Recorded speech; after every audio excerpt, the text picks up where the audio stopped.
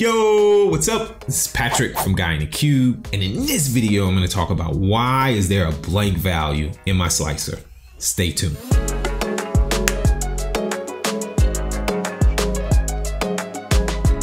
Blank values in slicers is a common problem.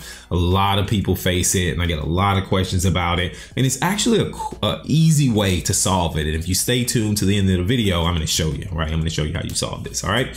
So, and the reason I'm doing this video is somebody asked me about this and like, why do I have this blank value in my slice? And I was like, well, the best way for me to show you is to do what? Do a video. And so you guys know what I like to do instead of all this talking, right? The easiest way for me to show you is to do what? Is head over to my laptop. Let's say you design this data model, right? You have 3 tables in the data model. You have product, one to many, between product and sale, and one to many between customer and sale. And you go, all right, this is great, right? Nice little clean star schema. And you start designing your report. You say, hey, I'm gonna have a slicer on product. Easy. Switch this over to a slicer. Boom, just like that. And then you say, hey, I'm gonna have a slicer on customer. And nice list. Boom.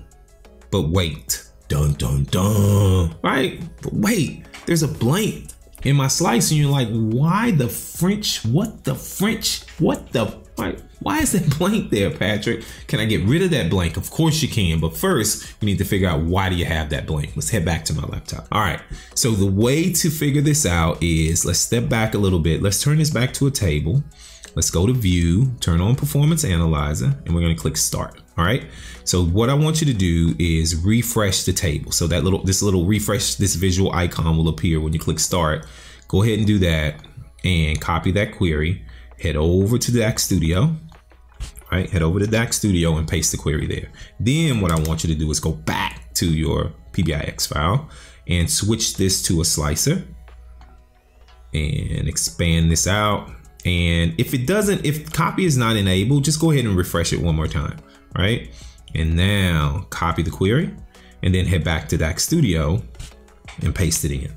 And now what you'll see is that the first difference you should notice is in the top, right? The number in the first value in the top. I mean, that's not a big deal. But what should raise a little alarm is that the table query uses distinct and the slicer uses values. So, what's the difference? Well, distinct is returning what I need. If I run this query right here, right, distinct returns my list without a blank. But if I run this one, there is my blank. And so what's the difference between distinct and values? So I'll head over to your favorite web browser of choice, search for values. I go to dax.guide, search for values. And you'll read through this and you'll go, then you'll get to remarks and you'll see where it says values is similar to distinct, but it can have an additional blank row in case that table has at least one to many relationship where there is a violation of referential integrity. What? All right. So what are you telling me, Patrick? I got bad data? That's what I'm telling you. And values will show you that your data is ugly or your baby is ugly, like I like to say, right? It'll show you that you have bad data because Power BI is trying to compensate for that bad data by adding the blank. So that's what Power BI is doing. So how do I fix that, Patrick? How do I get rid of this bad data? Well, the first thing you need to do is find the bad data. Let me show you. So what you want to do is head back over to Power BI Desktop. And what I'm gonna do, what I like to do is I find the table that's on the many side of my relationship, okay? So in our case, the table that's on the many side of this one to many is sale. And then I'll go and I create a table. I'm investigating my data, right? So I'll add this customer here and I make it a table.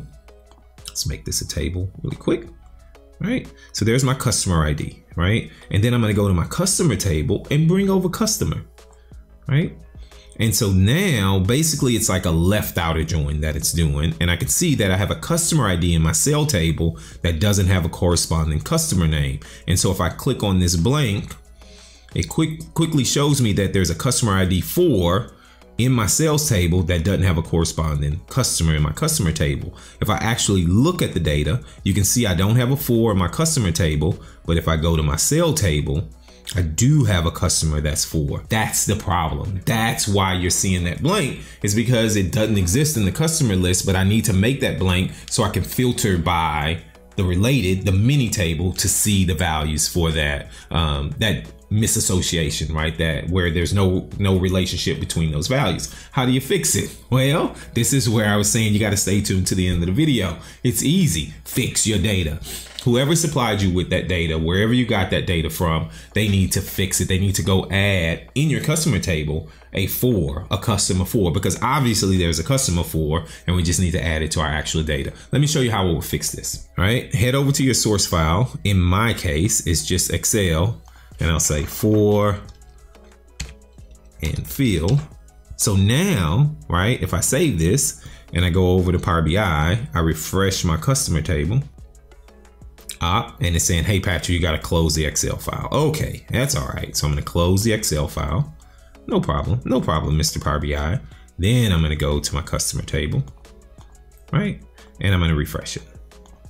Click refresh, and you'll see, boom, here comes field. If I go to my report, you'll see that, let me uncheck this, and it's gone. If you don't believe me, watch, I'll go back to DAX Studio, run the query, and there's no more blank. And so the bottom line is, right, to sum all this up is, when you see that blank value in your slicer, you got some bad data somewhere in your model. There's other scenarios like bidirectional. If you set your relationship to both, that could possibly introduce some blank values too, right? That's kind of digging into the depth and beyond the scope of this video. But definitely check out your data if you start seeing these blank values in your slicer. All right, what do you guys think? Do you have any questions, comments? Have you encountered this in any of your models? I'd love to know. Let's continue the conversation. Where? In the comments below. If it's your first time visiting the Guy in the Cube channel, hit that subscribe button. You like my video, give me a big thumbs up. As always, from Adam and myself, thanks for watching, and we'll see you in the next video.